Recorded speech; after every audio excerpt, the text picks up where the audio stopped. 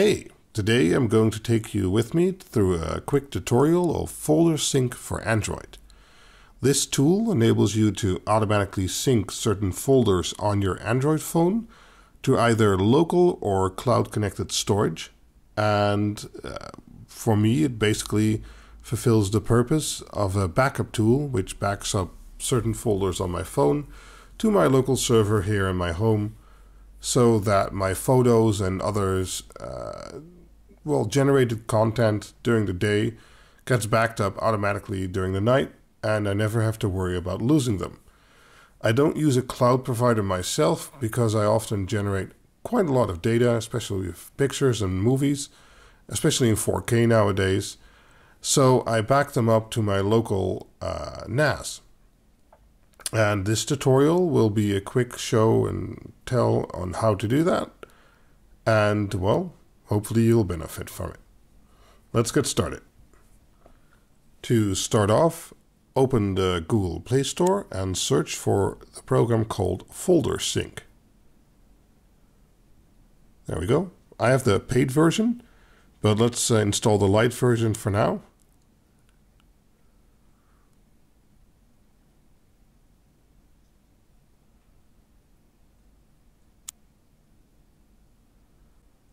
It needs some permissions from you, but those are very basic and shouldn't do any harm.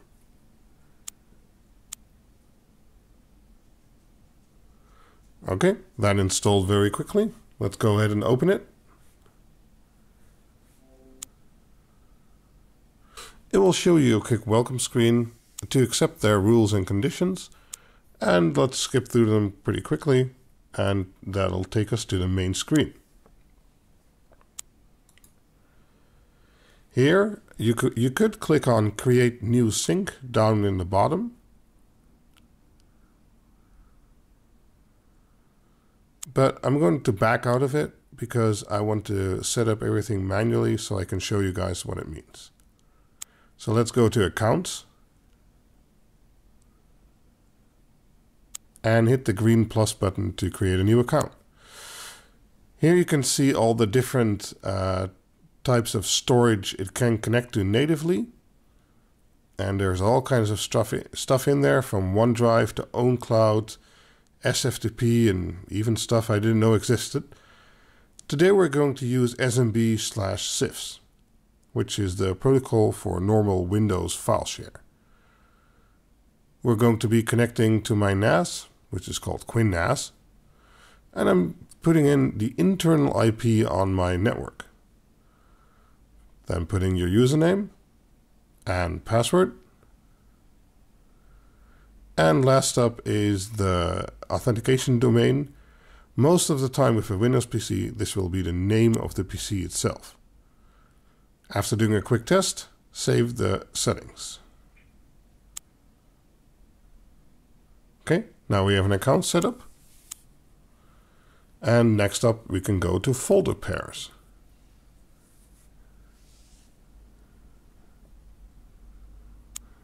Hit the green plus button again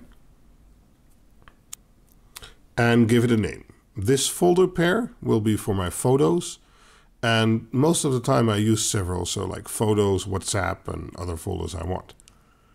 Then I select the account. I select to remote folder. This is important because I only wish to transfer files from my phone to my NAS and not the other way around. So first we select the remote folder. In my case, it will be a certain share and then a directory.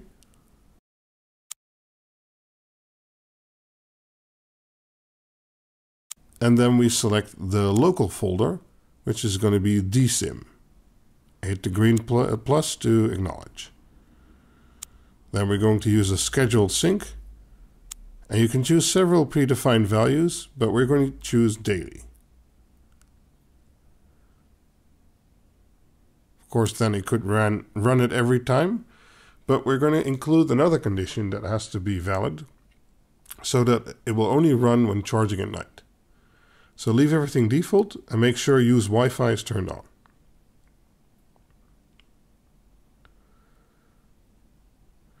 And here we tick on only sync if charging.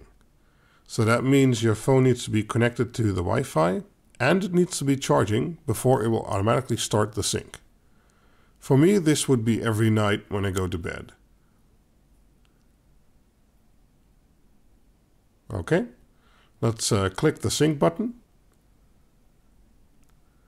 And we can go to the sync status to see what's going on. There's a big cancel button, but we don't need that.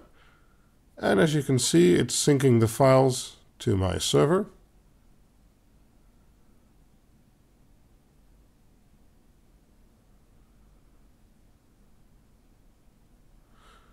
And once the sync is done, we can check the sync history.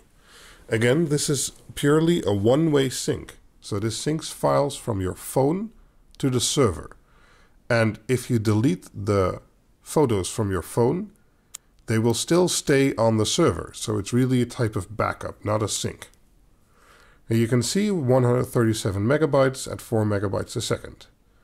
And you can check which files it uploaded. Okay, well, this is working perfectly.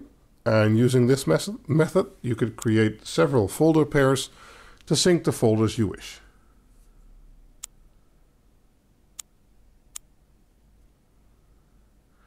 You can also always do a manual sync by hitting the sync button.